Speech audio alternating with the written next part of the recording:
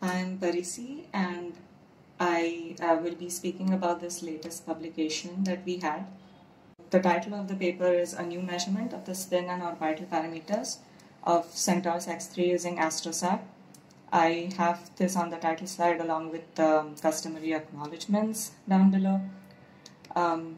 This work was mostly carried out during my graduate school project, so in case if any one of you happen to be there and has seen this before, then I assure you there's been a gap in between, so I can provide some new perspectives regardless.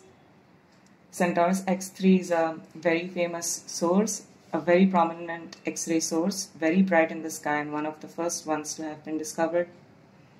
It is known to be a high-mass X-ray binary system, which means that it comprises of two components, one an X-ray component, which is known to be a neutron star, and then a high-mass component, which is known to be a type O blue supergiant star. The X-rays are powered by accretion through Roche lobe overflow mechanism. It is an eclipsing X-ray binary. That means that the neutron star gets eclipsed by its binary companion for about 10 hours every 2 days. This is an introductory infographic which I had prepared last year for the DST of story writing. Studying X-ray binary systems mostly means diagrams and artist impressions because these are compact objects, which means that the system is seen as a very tiny dot here in the center. In this image which I've pulled out from the SIMBAT database, this is the optical image. Here the optical companion is seen. This is likewise for the infrared image as well. However, the system gets its due share of importance in the X-rays, where the X-ray pulsar shines pretty bright at the same field of view. Thanks to last week's IUCA seminar on the eRosetta results, I also had a look at some of SRG's first light observations of X-ray pulsar Centaurus X-3. Here you can see that even this X-ray image doesn't stay put like this. If you focus on the pixels here, then you can see how they grow first, become bright, then wane again, and then there's another peak here. So this variation is seen every 5 seconds, and that is when the X-ray pulsar is not eclipsed.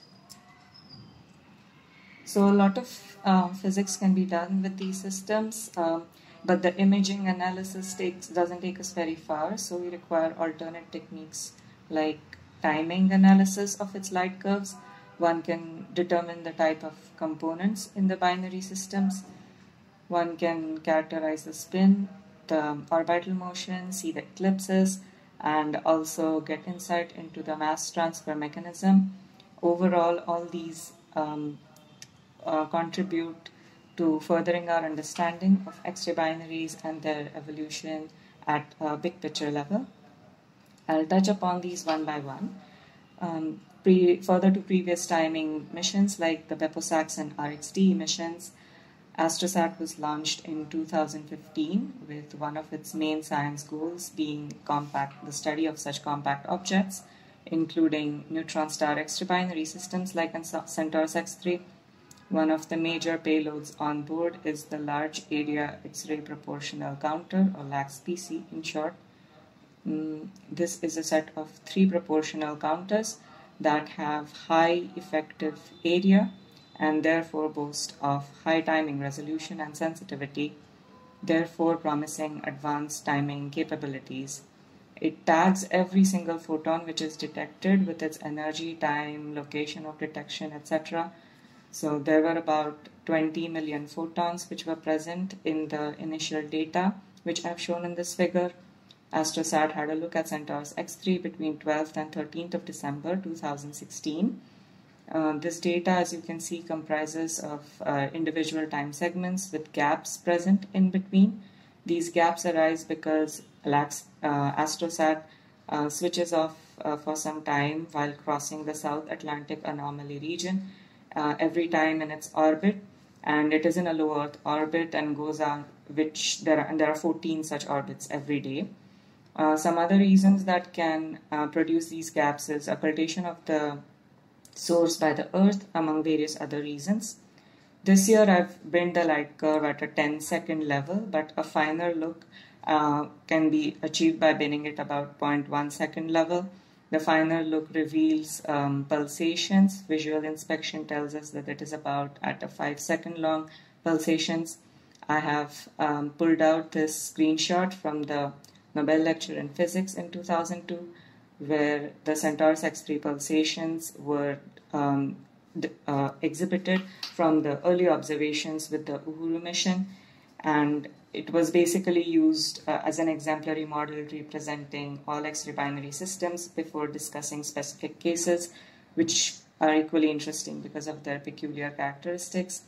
The fact that we see pulsations is a signature of the compact object being a neutron star. X-ray binaries that have black holes in them do not exhibit pulsations.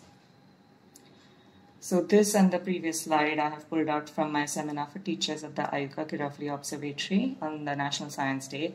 And while the previous one establishes the pulsations, this one helps me quickly show you the binary nature of the pulsar, the overall X-ray flux when the same light curve is now binned at an hourly time interval seems to increase, reach a maximum, and then decrease back again, showing that the X-ray pulsar is moving towards us, reaching a distance of closest approach, and then receding away from us again. The eclipses are seen when the X-ray flux sharply falls to vanishingly small values for every 10 hours, every 2 days, but no such drop has been seen in this light curve, indicating that the pulsar has indeed been observed when it has not been eclipsed by its companion. Further scientific timing analysis requires specialized software like the Chronos timing package belonging to the High Energy Astrophysics Software, or HEASoft in short. HEASoft is dedicated for LAX-PC analysis and AstroSat utilities in general for AstroSat and for all payloads, including LAX-PC. One can quickly have a spin period estimate, a more quantitative measure by taking the power density spectrum, which exhibits a very sharp peak at 0.2085 Hz, the reciprocal of which gives us a guess spin period estimate of about 4.79 seconds, which is as per our expectation for Centaurus X-3. Now, for further analysis, one can exploit the pulsations and increase the signal-to-noise ratio by folding the light curve about a very precisely determined spin period value so that the pulses get stacked on top of each other. However, doing this straight away for a light curve that has gaps present in between provides this jagged estimation of the spin period. If one somehow still accepts it and takes this, for example, as the estimate value, then one can see that folding and stacking will completely smear out the pulse profile. So the way one proceeds about this is then doing this separately for each of the 17 different time segments. I have shown one such example here, but this was like 17 pairs. So here we have a smooth estimation of the spin period, and this folding using the light curve only for that time segment. If it is folded above this value and the pulse profile stacked, then we have a very nice and smooth pulse profile with the prominent pulse peak and the secondary interpulse from the second pole. So this way we know that both the magnetic poles of the neutron star are contributing to the X-ray emission, which is observed. That was the broadband pulse profile, but this one I have resolved it into 4 different energy bands, starting from the lower energy band where the secondary interpulse is quite prominent, and then it seems to subside as we approach higher energy levels. So this is consistent with its distorted magnetic dipole configuration. Now when I have a look at these pulse profiles, sequentially starting from the lowest time interval and then going on to the 17th time segment, then what is seen is this moves slightly towards the left and then comes back to the right, indicating that there is a systematic trend in this, which is arising because the pulsar is moving in a binary orbit, which needs to be subtracted because its motion can slightly produce a variation in our spin period measurements. This GIF was prepared by Vishal back in the library cluster office. He's familiar with customized GIF making, so I'd asked him to help me out with this. The Doppler variation now, which arises due to because of its binary motion, makes our spin period estimation a little slightly more complicated than it would have been. Initially, when the pulsar is moving towards us, the spin frequency gets blue shifted, and then when the pulsar is moving away from us, red shifted. So one needs to account for this to compute the intrinsic spin period of this. The way it is done is by subtracting the motion in the binary orbit. This can be done, first of all, by estimating the orbit to be a circle, because of which we expect a sinusoidal variation of the frequency about intrinsic spin period value. One must remember that even AstroSat itself is not stationary, so it's going out above the Earth, and the Earth is going around the Sun. So the way this is subtracted out is in a step called barycentric correction that refers every AstroSat timestamp to the barycenter of the solar system, thus effectively correcting for its motion.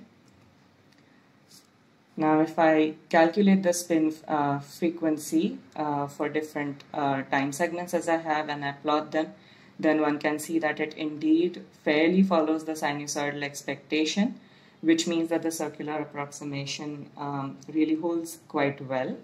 The pulses are narrower initially, and then they broaden out as the pulsar moves away from us. The error bars are present in this measurement, but because we folded and stacked, the errors have gone so low that they are not visible, but they're there. You can see there's a slight horizontal lines here. Levenberg Marquardt fit with the sinusoidal model helps us derive the values of orbital velocity and period. However, even subtracting for this effect does not completely randomize the phase residuals observed, so there is still a systematic trend observed. This happens because the orbit is not a perfect circle. There's a slight eccentricity, which I think Ranjeev sir had asked me about in my Viva. Back then I had said that the eccentricity is very low, 0.0005, which doesn't manifest in a major way because other systems have much eccentric orbits. But thanks to last year's IUCAA colloquium by Professor Paul, I came to know that they had been able to constrain the eccentricity to even lower values, and yet this minuscule value still shows up as this trend, which can be subtracted out. The fact that it has a periodicity of about half of the orbital period further confirms that this is due to the eccentricity of the orbit. Now, once this is also modeled and subtracted out, we have not only approximately accounted for the circular orbit, but also its tiny deviations from perfect circularity, and the pulsar can now be effectively considered to be held stationary at its closest approach point, where there is now no relative motion between the pulsar and the AstroSat for its entire observation duration. This now one can see the binary orbit being subtracted out completely, randomizes the residuals, and the RMS fluctuation also has dropped by about a factor of 2.5. On the other hand, this causes the pulse profiles to become completely coincident with one another, and I have also introduced manually a phase shift of 0.5 in order to better display them as per convention. Now, this table summarizes the results containing the measured values of the spin and orbital parameters of Centaurus X-3. I'll go by them one by one. The pulsar spin here is indeed consistent with its expected spin-up trend. However, the spin-up time scale, while remaining consistent with what is typical of beginning atmospheric Rho overflow accretion mechanism, seems to have doubled. So the spin period is higher than what would have been expected from its previous spin-up expectations. This deceleration in spin-up can be attributed to a variation in the transfer in angular momentum, which in turn can arise due to a variation in the mass accretion rate. This is accompanied with short time scale variations in its orbital decay that seem to manifest as a reduction in its orbital velocity, orbital radius, while keeping the orbital velocity fairly similar. To conclude with, I'm using this poster which I had made earlier because the format of this poster helps me to summarize for you the main takeaway from this presentation, which is the new thing which we have observed.